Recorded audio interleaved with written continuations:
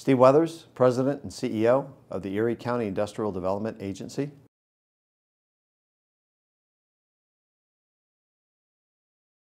The Erie County Industrial Development Agency, or IDA, really is a financing organization. We provide capital and various types of capital to companies, so we're really not as focused on business attraction, but we finance the deals once those deals are either in our community or on the retention side, we finance deals there. I've been in economic development more than 20 years, and I've worked around the country, and I think what it really is the great success we bring to not just the community, but to the citizens and the individuals, that are in that community. I think the need there, and it's probably been said by other people that you interview, is we're really conveners, facilitators. We bring all the parties together that maybe wouldn't come together in any other format or way to really create success for the whole community in the region. I think it's right now, today, I think it's a recruitment of younger people into the profession, the diversity that we have in the profession in a variety of ways, and in a number of ways, however you want to count diversity. A lot of the executives in this profession are like me, they're older, and so in a number of years we will retire, and I think we've really made an effort to bring along young professionals and create a more diverse base of economic development professionals. I guess for me, again, I've been around quite a while. I teach different courses, and what I find is the more I think I know, I really don't know. And so continue to learn, continue to network. You're never going to learn it all, so don't think there's an end to the race. There really isn't. And just continue to really learn from others around you. I think for me personally, what it does is a place that coalesces other professionals, educational opportunities, networking opportunities. So it's really a way to, it's kind of a pinnacle event. It brings everything together various times during the year, and it gives me a network of people that are in this profession I can go to, and that's, you asked earlier about mentors. The whole membership is kind of a mentorship group for me.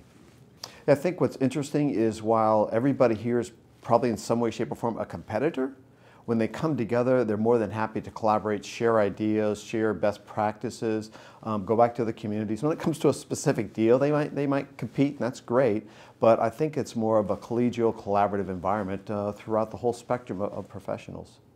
It's a great question, but there's no simple answer because it really depends. In my case, our agency, we generate fees. We don't have membership. We don't collect tax revenue. So we generate our own income. So money, in essence, is not a problem or an issue with us. Maybe it might be political issues for us that we deal with. Another community, it might be that they have no political issues, but they have a tough time raising money. Another community, it might be that they're looking for deal opportunities. So there's really no one answer. It kind of depends on the specific environment that entity is in. Yeah, I think it does really matter. I think the credit is kind of self-evident. I don't think as a professional, all my years, I never have to stand up and say, see what I did. What I really do, and I think all of us do this, when we bring together the public sector and the private and the academic and the community and the business, and these deals happen, since they're different groups, they don't realize the strength they have by coming together. So the credit really goes to all of them. I think when the success happened, it's kind of self-evident that the economic development professional was that person that was able to bring it together. Yeah, I can tell you one specifically. If you want to really get specific, it's a company called Howard Light, which probably was purchased by somebody years ago. They made ear protection devices. And they were coming, I was in the San Diego area, we were attracting them from another part of the country. They came in, they were going to create manufacturing jobs, and all that sounds good, but it wasn't that. It was when I was there and the receptionist, who was Hispanic, who came up to me, and there's this young girl that I didn't know, and I introduced myself, so, oh, Mr. Weathers, I'm so glad you made this deal happen. I'm divorced, I have 4 kids, I've been unemployed for months, and if it weren't for you, I would not have my job here. That's not really true, probably. I'm sure she got the job on her own, but I think, that was probably maybe 2 years into my career. That's what sealed it for me. So that, to me, you're not going to read that in the paper. And I think if you talk to every professional, they have that individual story. So I think, the question about legacy, what would I leave behind?